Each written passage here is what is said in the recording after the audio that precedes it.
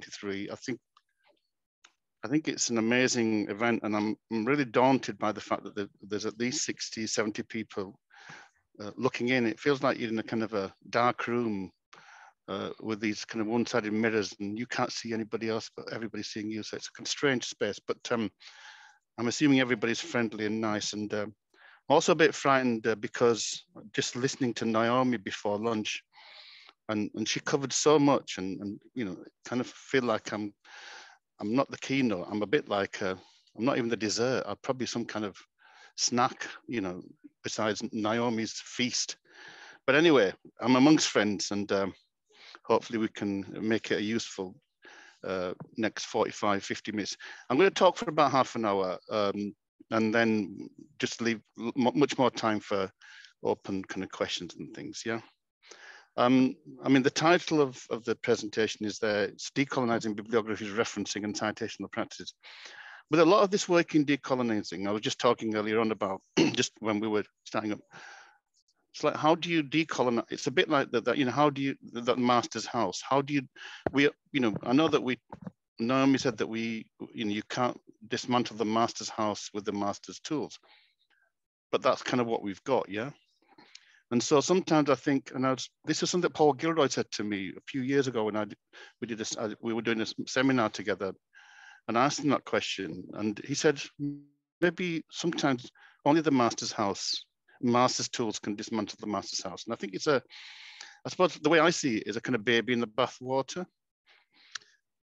Not everything in the master's house is necessarily problematic, and it's about repurposing. But also, I think that we need to realize that some of the tools that the master uses don't belong to the master, yeah? They are tools that have been stolen and appropriated or misrepresented. Now, think of one example of that. It's something like, say, the idea about rationality and reason. We associate that with the European Enlightenment. We associate that with Western kind of academic thought. By implication, that somehow non-Western people, I mean, Naomi talked about Edward Said's work, yeah? The Oriental isn't completely reasonable or lacks the capacity to engage in a social contract and those kind of things. Well, that's not true. You know, reason is as old as humanity. You know, reason is not just used by people who write and read books.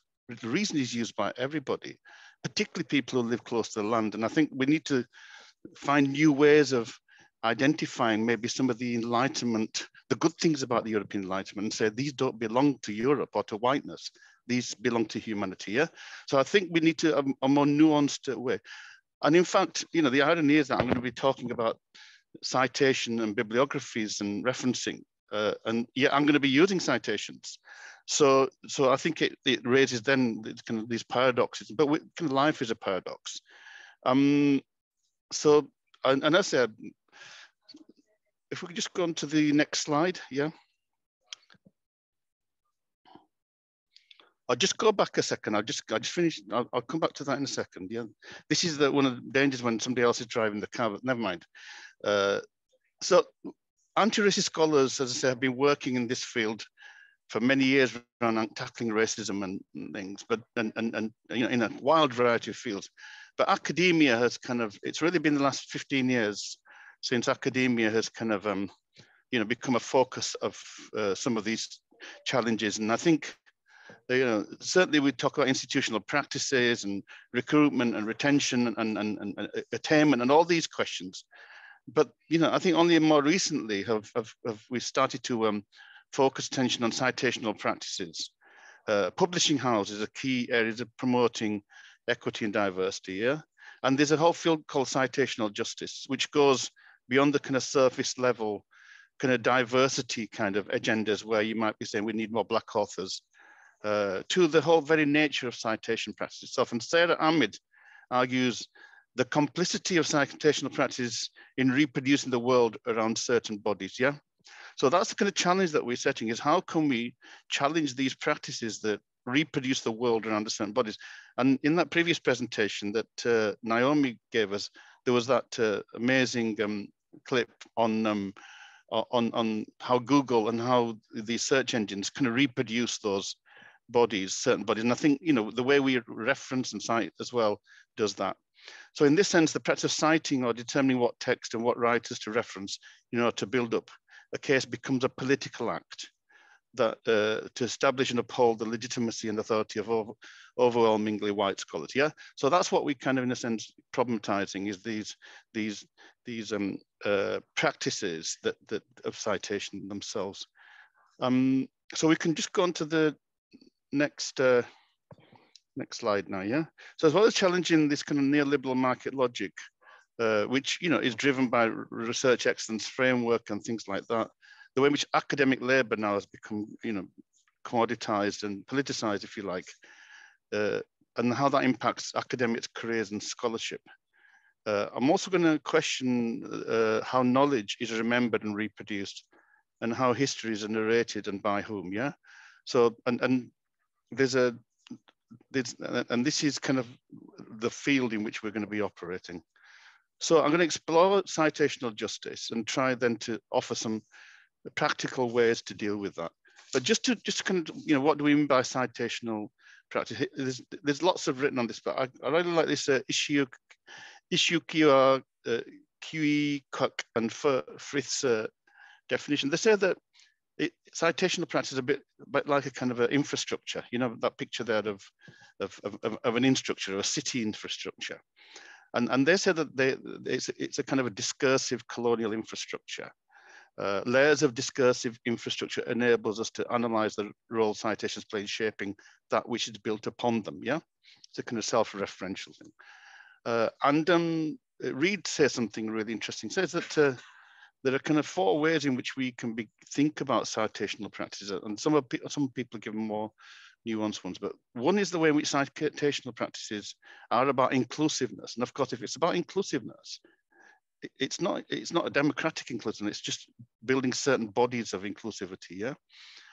And in fact, almost like they talk about that as writing, which might include automated data outputs. It's about relationally defined, how it serves different interests. So, citation is not a neutral kind of thing. It's always serving an interest. It's alliance brokering. Writing creates alliances amongst groups, and there you have these cliques, and then you almost have a kind of those that then achieve more influence and power will then start to reinforce each other's power, and all of a sudden it becomes this this act of preserving privilege as opposed to it actually being about accessing the kind of wider knowledge base. And but it's also this notion of mission critical, essential to the function of the end product it shapes and supports. And in that sense, it functions as an infrastructure. Yeah. So these processes kind of embed it and structure it in this infrastructure.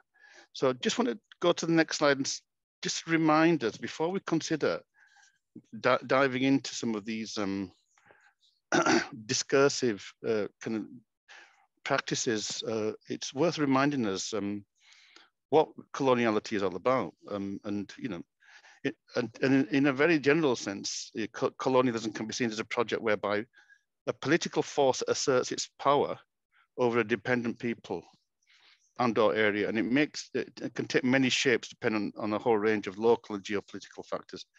But broadly, we can think about those three types of colonialism. Settler colonialism, yeah? Large numbers of settlers claim land and become the majority. And here, a logic of elimination. This is physical elimination, it's kind of embodied elimination, but you can see how, in some senses, you need some kind of model justification for elimination. And therefore, that's where the kind of, if you like, the epistemological and the pedagogical domain comes in, but we'll come back to that.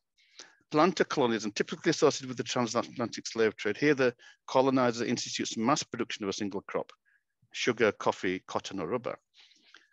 And I guess you could see the way in which academic production itself has become a kind of a colonial commodity. Yeah, the way in which colonization opened up new potentialities, new industries, new opportunities for Western scholarship, if you like. And you can see the way in which, say things like international studies operates, and the way in which even you could argue internationalization of higher education itself is a kind of a planter colonialism, if you like, or extractive colonialism maybe. Here is where the aim is to build wealth by extracting raw materials and goods found in a particular locale. So you might argue that international students bringing in money is a kind of, it's human goods that have been brought in.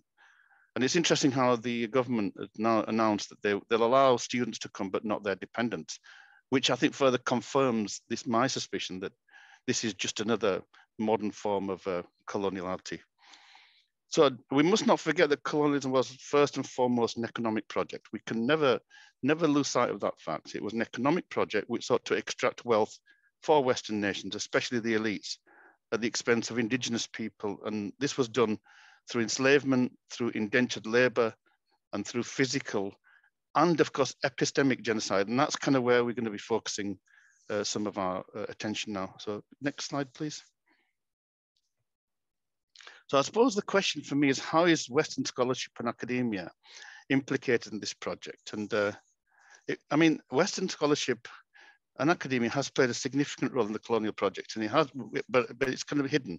And it's only now becoming kind of excavated, if you like, exposed, both in terms of justifying coloniality and the violences of coloniality, and in facilitating kind of colonization in non-Western societies, kind of administration and things like that. And one way in which that scholarship supported colonialism was to promote the idea of Western superiority and the notion that non-Western societies and others were inferior, lacked civility, lacked intellectuality, could not be trusted, if you like. You couldn't work with them, and therefore they were in need of Western intervention.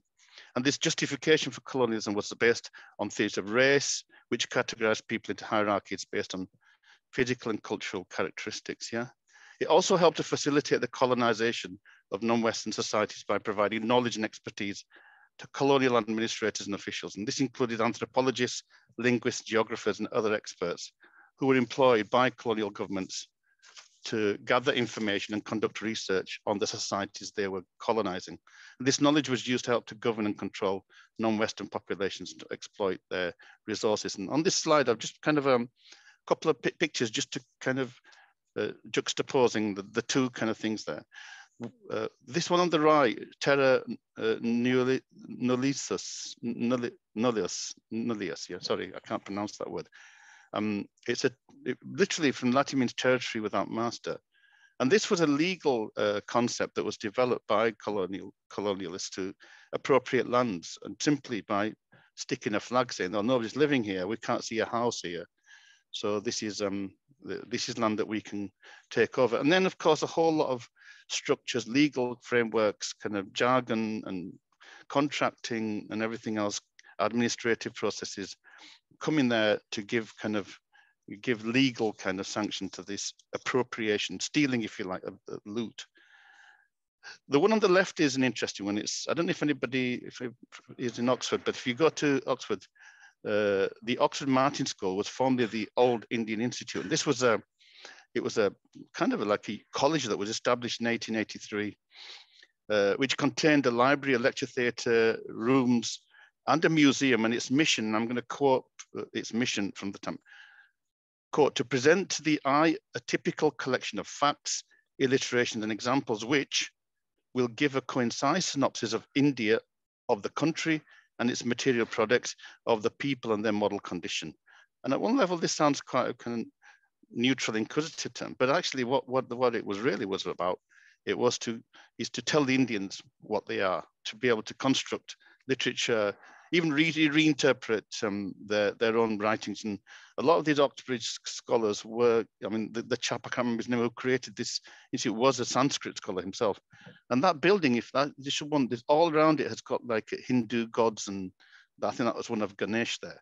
And so so there's a kind of hidden history of coloniality within our institute, so-called august institutions. So I just want to move on now to focus a bit more on the role of libraries. Yeah, just to kind of share a couple of quotes, which really, I don't need to say much more, but this I think sets the challenge. So we can go to the next slide. Yeah. So one of them is from Michael Dudley.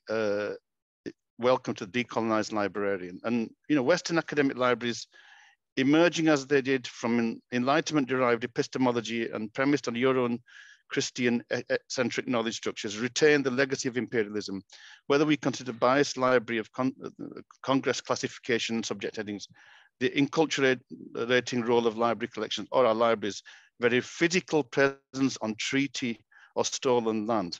So that's kind of a, saying libraries are, just like universities were, part of that project. And then there's this quote on librarianship itself. And it says, librarianship has been complicit, if not responsible for perpetuating colonial approaches to knowledge by placing traditional knowledge with Western knowledge, especially in physical libraries established under colonial regimes, by failing to maintain the authority of indigenous people who produce the knowledge, or by stealing or appropriating the knowledge without appropriate compensation. So, I mean, I think most librarians, I wouldn't hold them responsible. I think one of the things that we shouldn't be doing is holding white people or anybody responsible for the kind of atrocities of coloniality and slavery and everything else. Not least because I think that would be foolish to do so. But that doesn't mean that we haven't got a duty to do something about that. We start making people responsible, we create kind of victimhood and guilt and all that kind of stuff, which isn't helpful. So because of the internet, we have access to a vast amount of knowledge. Libraries, bookshops, book publishers, and museums retain a powerful role in procuring, publishing, and curating sources of knowledge. In order to break some of the ongoing white privilege, a privilege of white Western male-centered kind of standpoints, there's a need to problematize and disrupt the status quo. And this means not only questioning the content, representation, and variety within the canon, but we also need to question the very basis upon which the canon or body of knowledge is constructed. For example, Madrill, in a text called Treasuring Classical Texts, Engagement and the Gender Gap, talks about that when speaking of a canon, we must consider how certain knowledge and authors get included or excluded and why. Put more simply, critiquing the canon means exposing the mechanisms of othering that are prevalent within white Western colonial modes. Yeah? And this is characterized as epistemic violence, what Gayatri Spivak talks about this. She says, these are ways of othering that function to privilege dominant discourses and power structures while marginalizing others and excluding others, and thus perpetuating inequity and silencing alternative knowledge systems, yeah? And that was in a publication called Can the Subaltern Speak? So I just want to now move us on to the kind of Western scholarship and this idea of the white man's burden, yeah? I think this notion of the white man's burden is very much what might give some people within Western spaces, maybe dominant, those elites, a justification as to why they need to hold on to the kind of traditions that we're grappling with. Through the colonial period and the Enlightenment more generally, we see the entrenchment of two important ideas. First one is this association of the European Enlightenment with the moment of history where reason and science triumphed over superstition, yeah? And this rendered the non-Western people either inherently intellectually deficient or, as the German philosopher Hegel suggested, simply left behind in some kind of evolutionary journey, yeah? So we wanted to get them to catch up. Accordingly, the higher ideals of enlightenment, of reason, natural law, liberty, progress, toleration, fraternity, constitutional government, and separation of church and state were incomprehensible to non-Europeans. That was the argument that Hegel and those philosophers saying that, if we present them these ideas, they wouldn't know what they are, and therefore we just need to govern them, yeah? For Hegel, non-Europeans had the potential to be educated once they overcame their, and this is a quote from his native ignorance of freedom, yeah? In fact, Hegel even said that slavery wasn't necessarily a bad thing, because when enslaved people then fought for their freedom, they learnt about freedom. It's kind of absurd kind of idea that somehow slavery was a good thing because before they became enslaved, they didn't know what enslavement was. And we can discuss that afterwards. But the argument is that they could not educate themselves and must be educated by Europeans. That's the white man burden, which requires that they are first subjected to European control and they must assimilate into European culture and ideas, yeah? So this was this idea that, so in terms of citational practice, the argument would be these are neither Western nor Eastern, they're just advanced ways of communicating knowledge, and therefore other people just need to learn these advanced ways, yeah?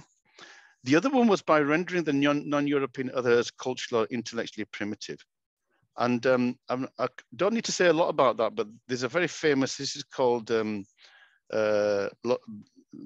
this minute it was actually spoken in the House of Lords by Lord Thomas Babington Macaulay, who was a British minister, and he believed that it was Britain's religious solemn duty to enlighten the heathens. These were the words, who lived in perpetual darkness outside of Europe. Yeah, and I say this is famous speech in the House of Lords.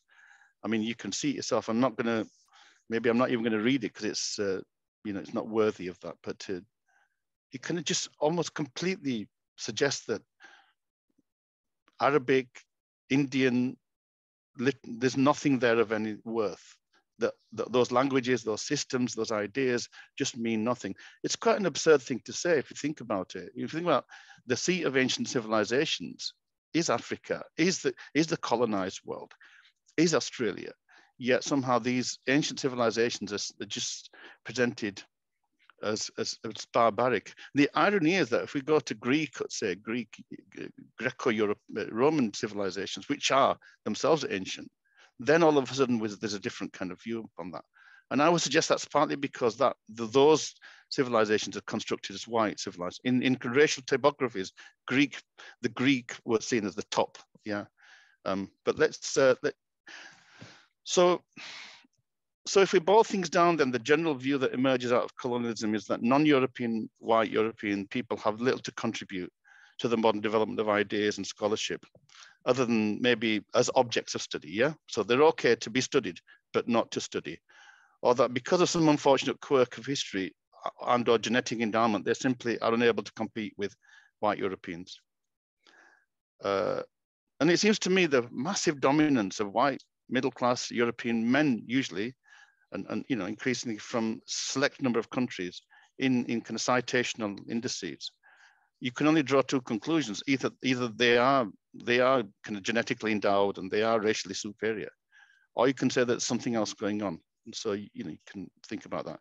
So within the construction of racialized worldviews, within Western identities are constructed as an absence of identity. That's the other interesting thing, is that whiteness is not really whiteness. I always say that whiteness really operates as transparency, as a non-identity, yeah?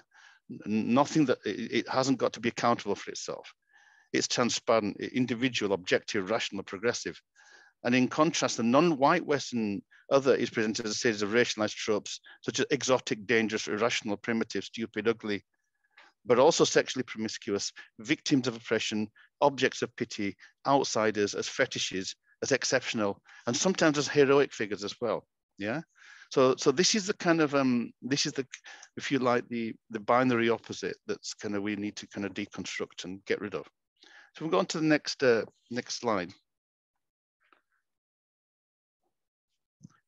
I don't know if you've come across the work of Deleuze and Guattari. Quite interesting. I mean, I'm a bit reluctant to cite them because we fall into the same trap. Because I think some of these ideas don't necessarily belong to them. We can, in a lot of traditions, I think you will find. But they use this kind of these metaphors of arborescent thought and rhizomatic thought. And arborescent means tree-like structures, yeah. And rhizomatic is this kind of root crops, kind of where there isn't an obvious structure. There's a kind of, if you've got a network, if you like, a kind of network of connections, yeah. So arborescent thought refers to a hierarchical tree-like mode of thinking. It's characterized by a central point of origin, fixed hierarchies, linear causality, and binary oppositions, the kind of things we're trying to problematize. And it seeks to establish clear and stable structures, categories, and boundaries. Its aim for organization, stability, and control. This mode of thinking can be seen in various domains, such as traditional Western philosophy, scientific disciplines, and bureaucratic institutions. Yeah. So that kind of captures some of the kind of ways in which we are now trying to problematize the kind of citational practices that we have. If we move on to the rhizomatic thought, then on the other hand, proposes a non-hierarchical, interconnected and nomadic mode of thinking. It takes inspiration from the rhizome, which is an underground plant structure that spreads horizontally rather than vertically, without a central root. And rhizomatic thought is characterized by multiplicity, non-linearity, connectivity, and a network-like structure. It emphasized the fluidity of connections, the interplay between different elements, and the emergence of unexpected connections and possibilities. And this thought rejects fixed categories and embraces a more flexible and open-ended approach to knowledge and systems. Now, I just want to say that I don't think that this rhizomatic thinking means that anything goes. There is still a kind of a system, there's still a structure.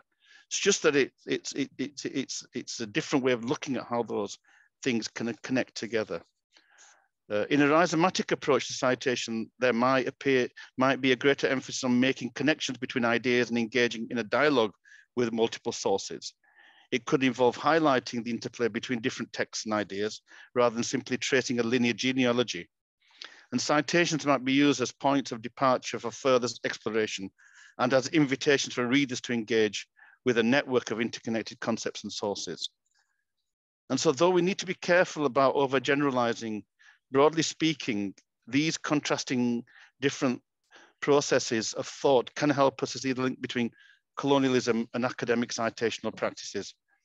So as I said, colonialism involved the imposition of European values and beliefs and practices on colonized peoples, including their language and cultural expressions.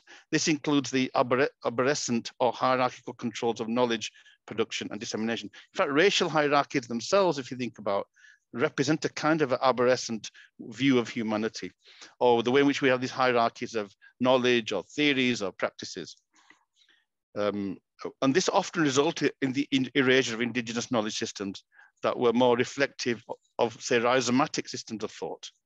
And sometimes even in the way we engage with students, unless they engage in this kind of hierarchical way of thinking, we often see them as having to, I don't know, they need to be taught how to think in these ways.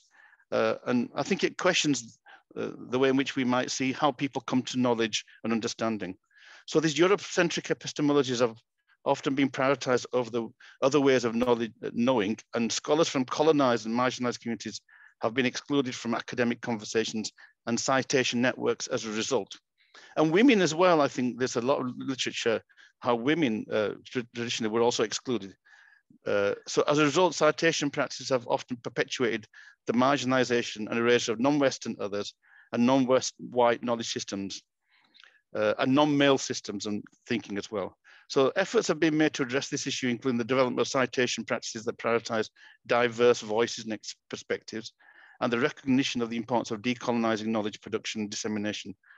And this includes efforts to acknowledge and incorporate the knowledge systems of marginalized communities, including those through citation practices that prioritize sources from these communities rather than from elite communities and spaces. But simply splicing up reading lists to include non-white authors who may themselves have been deploying colonial citation practices does not seem to me to be a solution. And academic citation practices operate like a cartel, controlling exercise over the production and dissemination of knowledge. And we kind of know that, we call it game playing. It's interesting, isn't it, how if we call something that's game playing, then it seems acceptable. But if other people who haven't got legitimacy do that, then that might be seen as plagiarism or cheating. And that's what, you know, what privilege gives you. It allows you to, in a sense, break the rules, but still be seen as okay. And we know that in ref, kind of the way in which the ref operates, there's all kinds of really, you know, untruthful practices that are taking place. So what these practices act like a cartel, and they control the dissemination of knowledge, the development of scholars and scholarship, and certain ones being prioritized over others. And this is reinforced by publishers and academic disciplinary mechanisms.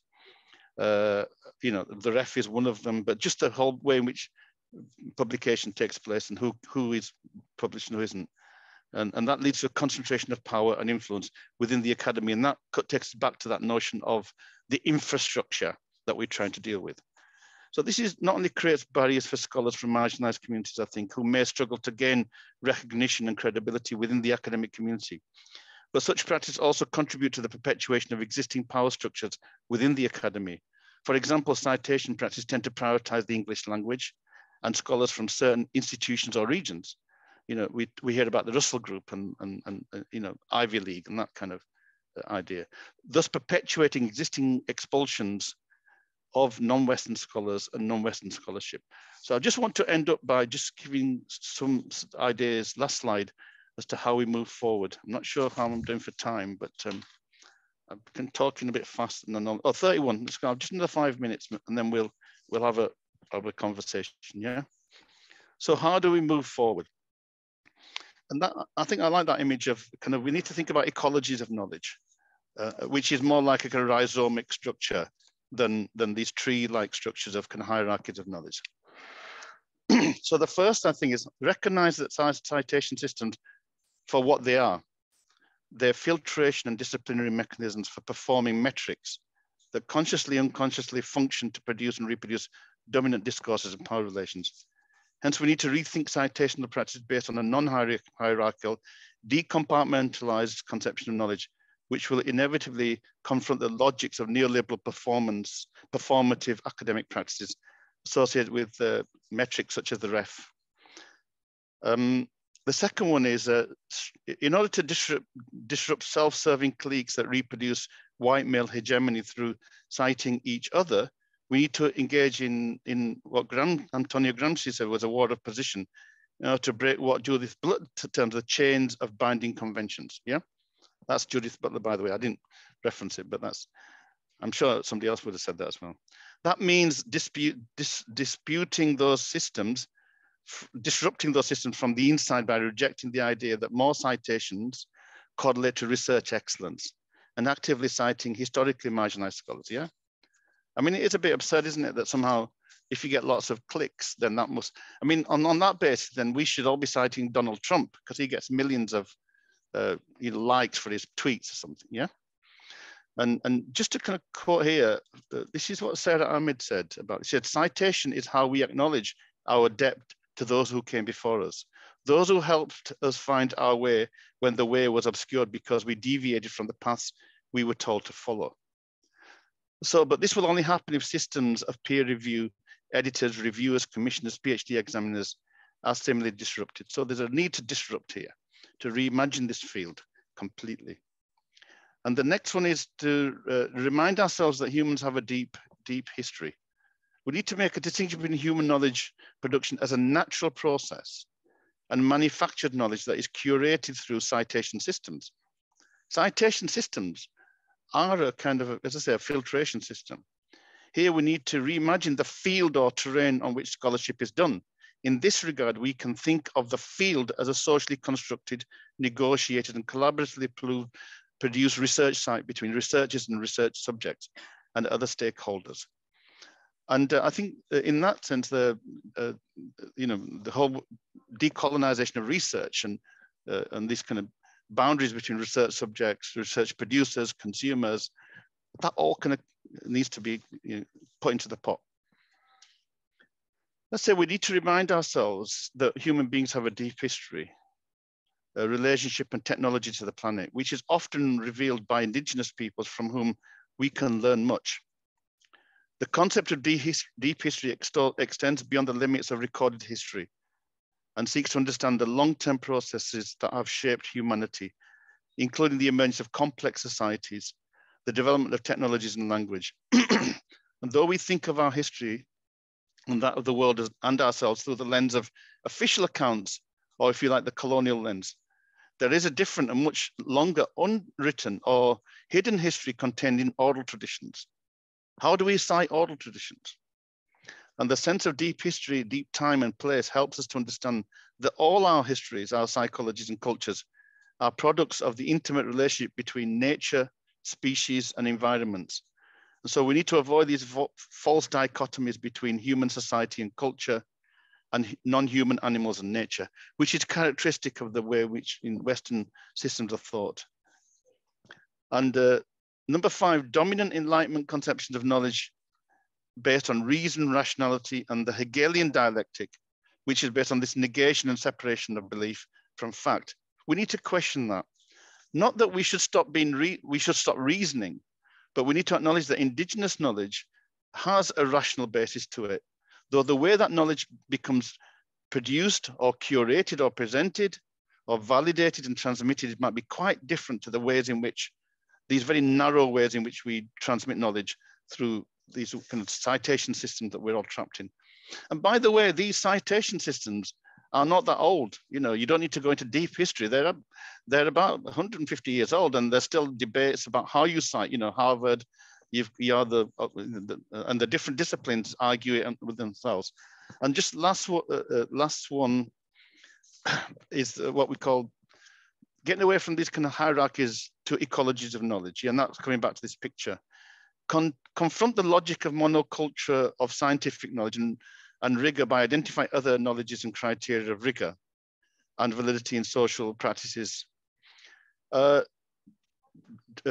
Souza Santos, who's written a book called Epistemologies of the South, talks about that. He says, this means recognizing plural systems of knowledge that are alternative to modern science, or that engage with it in new knowledge configurations. So he doesn't say that we should get rid of the kind of Western paradigms, if you like, but we need to see them as paradigms amongst other paradigms. So we need to kind of, as it were, go to these ecologies of knowledge. And that should help us to achieve much more inclusive and, clearer pictures. And I think that just at the end, and he says that this will enable us to find a bridge, a way to bridge the gap between knowledge from above, if you like, privileged, authorized documents, and knowledge from below, if you like, undocumented knowledge of oral, visual, and indigenous knowledge. And I'll stop there. Thank you very much. I hope I haven't kind of rabbled on too long. No, not at all. That was really fantastic. So thank you. We've got lots of thank yous from people, and I have a few questions for you from the chat. Yeah. So if you want to continue putting questions in the chat, and also if anybody would like to raise hands and ask Gurnam anything or have a little chat with him, please do. And can we jump out of the presentation, come back to maybe we can see people as well? Yeah. Down. Yeah, there we go. And yeah, I'll start by asking you the questions that we have from the chat. So this is a question for you. We literally just had a query from an academic here on our librarians teams chat. How would you answer the view that online journals in different countries don't have the same academic rigor and peer review process as we do in the West, but maybe the only source for information on a topic in a developing country? So we and NHE overly fixated on peer reviewed as the only valuable research. So, well, I mean, I think I would say there's plenty of rubbish journals in the West as well. In fact, there's so much rubbish. I mean, if you look at scientific journals, I mean, I've been reading somewhere that there's so many articles published in psychology and other subjects that you'd probably have to be reading an article every few hours to catch up and stay up with it, yeah? So inevitably what happens when you've got this complete monopoly, then, that in itself then pushes out other knowledges. I mean, in a sense, this is one where maybe the master's tools cannot be used to dismantle the master's house.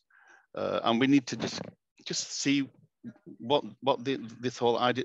I mean, if you think about the publishing organization, the people who publish these journals, I don't know if you know, but it's a bit like a price, this kind of pricing. So if an article gets cited a lot, its price goes up, and then if you want to download it, unless you've got a contract with them, then you have to pay a lot more. So it's become a completely commoditized system, and there's a global audience for that, and that's because of coloniality. Just like in the previous presentation, we were talking about how, people in India, in Africa want to become white.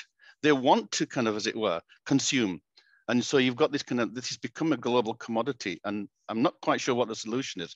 I think that we just need to become a bit more rhizomic, and part of it is the way in which we assess students' work. Do we penalize students because they haven't referenced the person who gets referenced a million times? I don't know. I mean, does the fact that Donald Trump gets followers on millions on his tweets mean that he's talking a truth? I don't know. I haven't got an answer to that question. And maybe some librarians might be able to help me out, because I'm not a librarian. That was great, thank you. I don't have an answer for you either, but another different question for you. How do you think linguistic imperialism fits into this, the imposition of English language on virtually all scholarly communication? It's one of these difficult ones where we're using English to have this conversation about, here it's a master's tool, isn't it? And the question is, I suppose one way to do that is to say English doesn't belong to the English, yeah? that actually it's stolen property. And certainly if you begin to look at the words in the English language, you'll find that they're from all over the world. So I think we can start off maybe by stop calling it English. But I don't know. I mean, what decolonization is not about unraveling and taking us back to some kind of undisturbed, pristine past, because language is in a constant stage of flux. We just need to understand how it functions in imperialistic ways and do our best to try and confront that. But I don't,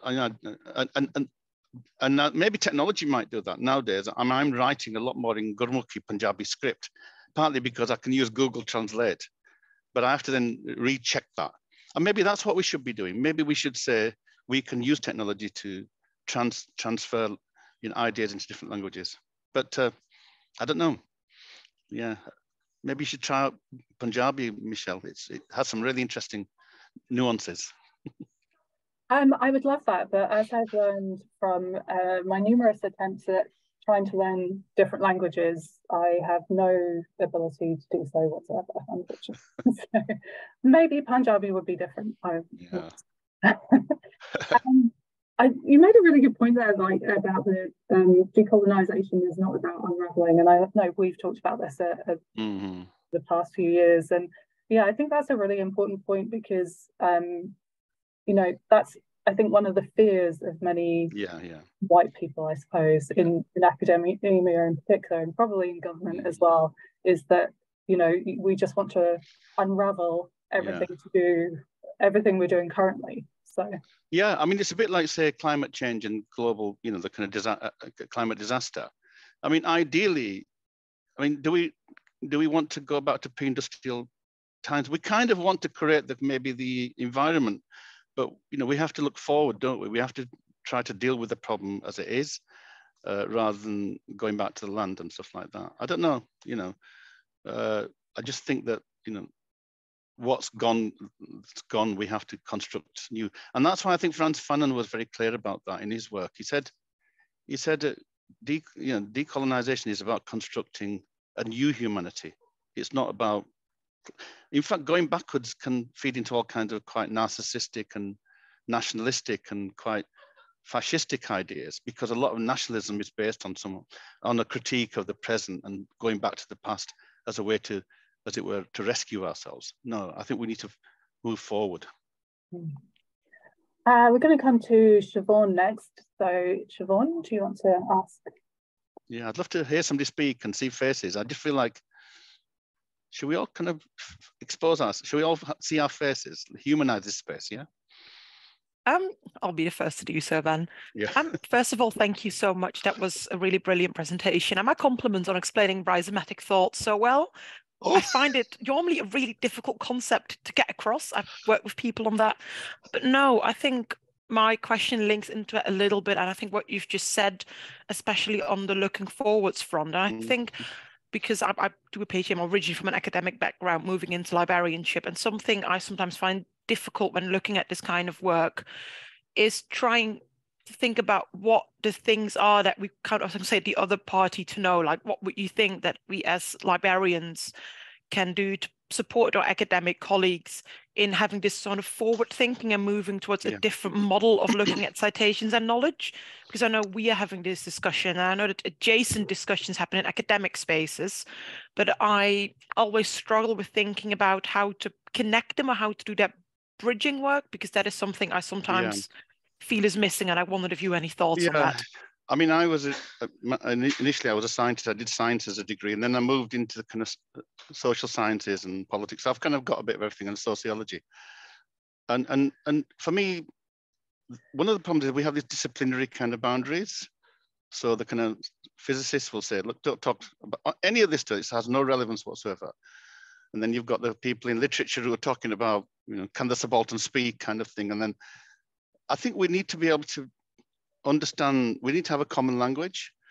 I have to learn about science now, even though I'm not a scientist. I mean, we're talking about artificial intelligence things.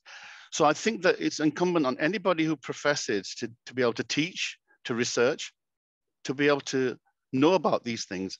This isn't a specialist subject. It's about being human, yeah? And so that's the way I think we need to present it. But I think we need to avoid some, I mean, don't throw Guattari and Deleuze to a physicist. They'll probably throw some instrument at you, yeah. But you can explain those ideas in lay language, and that's one of the. In fact, I think the reason why I don't like the French post-structuralists because they try to explain reality to us in ways that nobody understands. And in fact, one of the criticisms of Hegel was that he was so obscure that in fact he was deliberately obscure that nobody understood what he was saying.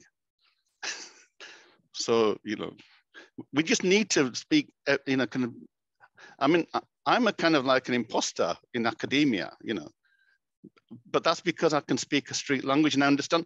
My mum was like a professor and she had no qualifications whatsoever. And I'm looking for, so intelligence isn't speaking coded language. In fact, academic language is just like a language. It's another language, you know. And if we see it just as another language, then we don't put it onto this pedestal. And we can break down those boundaries between us as well, yeah. So that's it really. I think, you know, I'm not sure there's any other solution. But I've got plenty of professors in maths who are interested now and professors in other disciplines, in what you might, I mean, it's in the hard disciplines and the soft. That in itself is a kind of colonial kind of construct, isn't it? Yeah. Thanks for that, Siobhan. Spinning that googly at me. Anybody else? I've got lots of faces, but lots of silence. It's a very dystopian kind of world, this online, isn't it?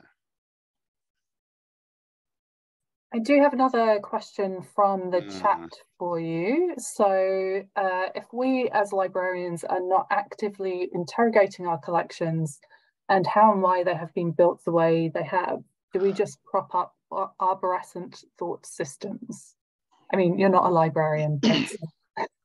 No, I really I feel sorry for librarians because the libraries have been dismantled anyway, aren't they? So in a sense, the trees are coming down.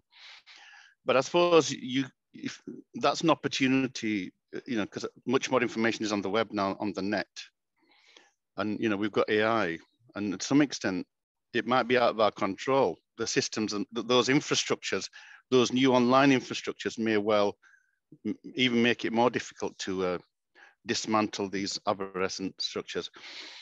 I think that it's almost like, if you think of it from the kind of consumer or the user perspective, I mean, what are those resources for? So that students can read something, write an essay, then lecturers can mark it saying, tick, tick, tick, you reference these things, am I reading this, yeah? So maybe it's at that point on the kind of ground that we can reimagine the kind of the relationship between learning, knowledge, facts, experience, yeah? And one thing I think we do need to do is we need to be much more comfortable with first, second, and third person, where I think a lot of citational kind of practices tend to privilege the third person, yeah, the kind of the observer, as it were, the narrator of an idea. And so we need to be comfortable with being inside the idea, not just simply separating ourselves from the idea. And that's called, I suppose, it's not about subjectivity. I think it's something else. It's back to that, the way in which we all relate to knowledge. We are bodies in knowledge, as it were, as well as thinking about bodies of knowledge. I don't know if that's too philosophical for after lunch, but there you are.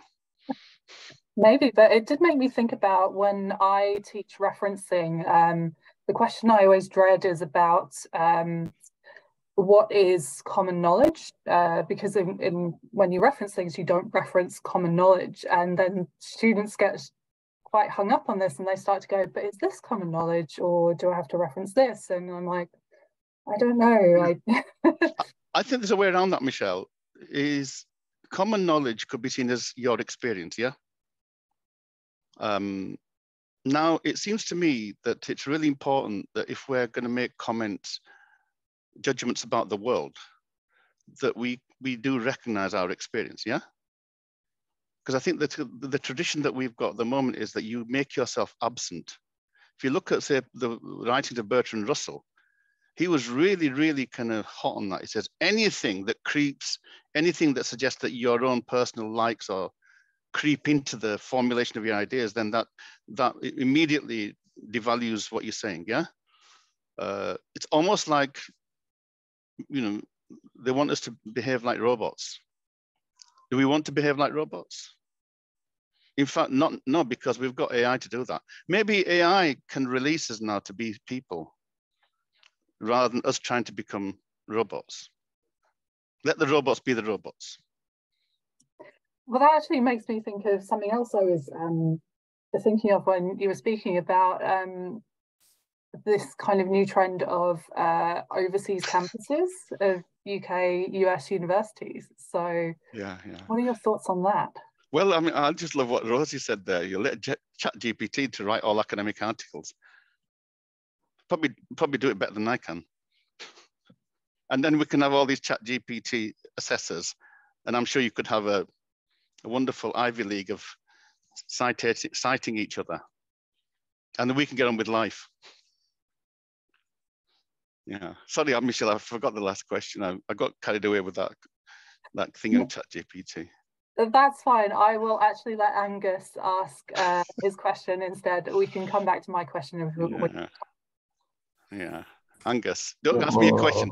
Don't ask me a question. Give me a thought.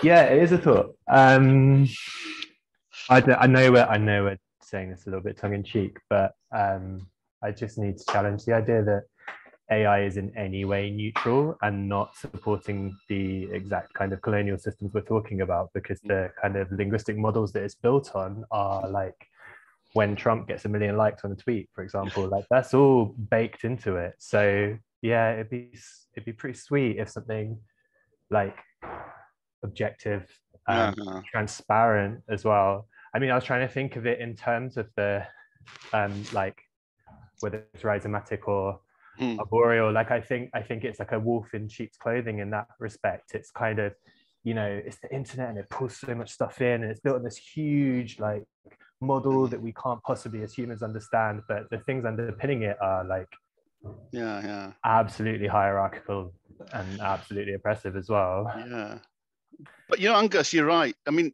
look, you know, we're all panicking about should we reference you know, AI, should we reference ChatGPT, but isn't that kind of what we're doing anyway?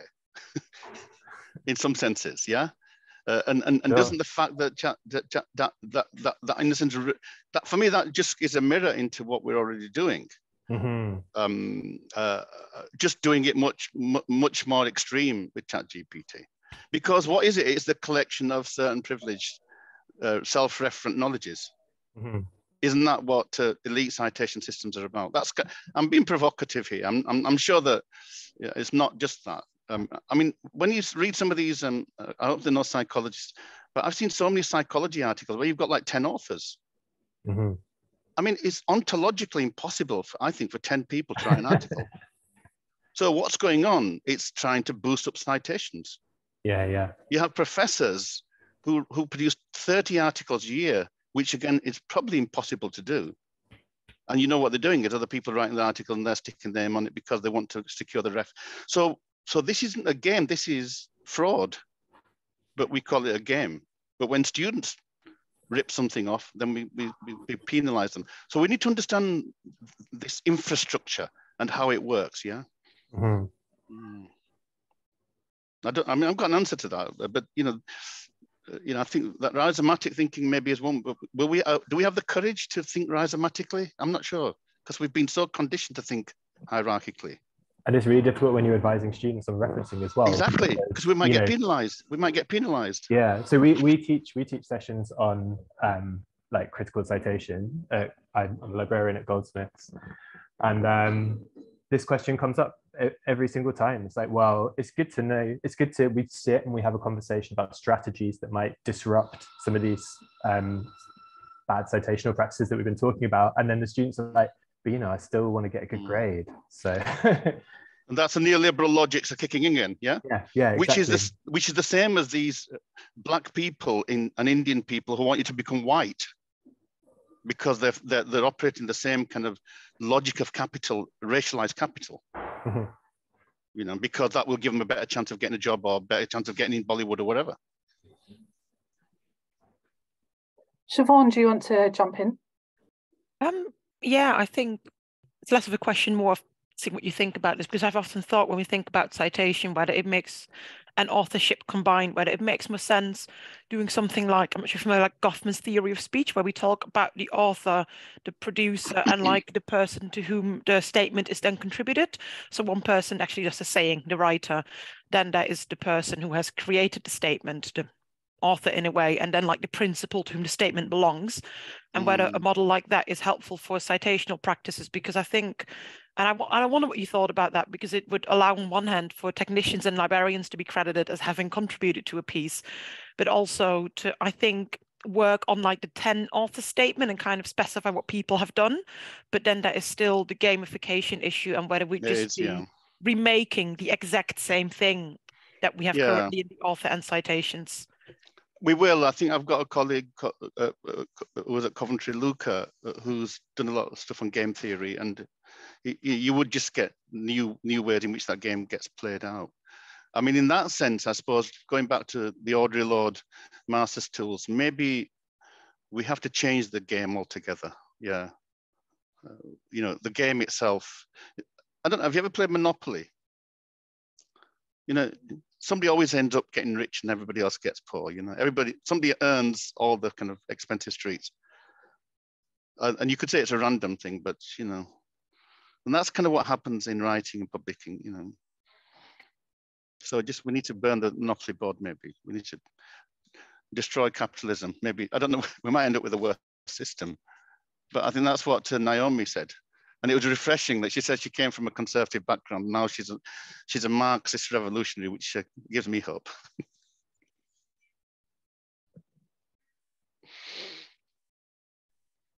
Brilliant. I think we've got 2 minutes left of the session. So if anybody else has a final question or thought, please do ask.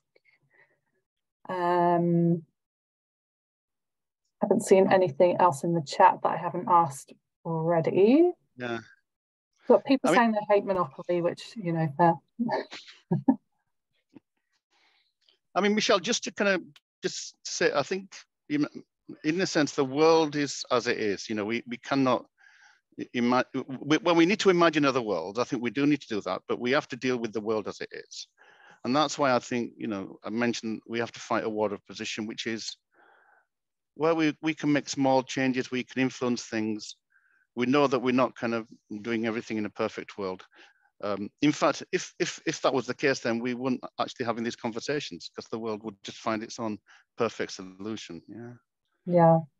Yeah, and that's something, you know, again, we've talked about over the past couple of years, and I'm sure Gaston, I think we've been influenced by as well. He's always said that, like, you can always try and make incremental change. You're never going to solve the issues, but you can always try and make your bit of progress in the time you have.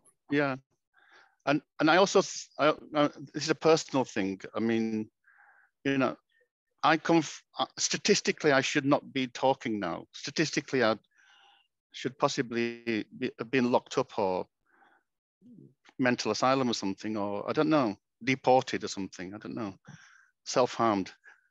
But something happened, and it might just be like winning the lottery. I think I think I've probably won the lottery, but I know the transformative power of education, in spite of all these kind of technologies that keep pushing you down. And that's what we need to hold on to, you know. And those single cases make a lot of difference, because they make you feel like you are doing something. Yeah. Yeah. And I think for librarians and for people on the front line, that's often the most rewarding thing, isn't it? For somebody to say to you. And I don't know about you, but on LinkedIn, I get students from 30 years ago saying, you know, you transformed the way I worked, and when you get that kind of does put fuel into your engine, and you keep going. You say, you're not mad. There's something useful that you're doing there. So that, I think, at a personal level, we all have, if we want to struggle in this space, we need those affirmations, yeah. And we shouldn't be too disheartened if somebody says, well, it's nothing, you know, it's a drop in the ocean. We're dealing with structures and history and capitalism. Yeah, but that doesn't mean that we've lost agency altogether. And if education is about anything, it's about nurturing agency. Yeah. Yeah. That is a brilliant note to finish on. So thank you so much, Gurnam, for joining us today. That was a brilliant keynote, and I'm sure everybody in the chat is going to say thank you too. I think we've put your slides and your script that you sent us on the website, so lots to think about there. We've recorded the session, so that will go up sometime in June as well.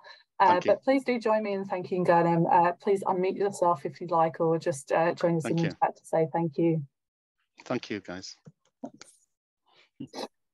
Okay, so we will be back at 2:15 for the next session. So please do enjoy your next 10 to 13 minutes. Go outside, get yourself an ice cream, grab yourself something to eat, and we will see you at 2:15.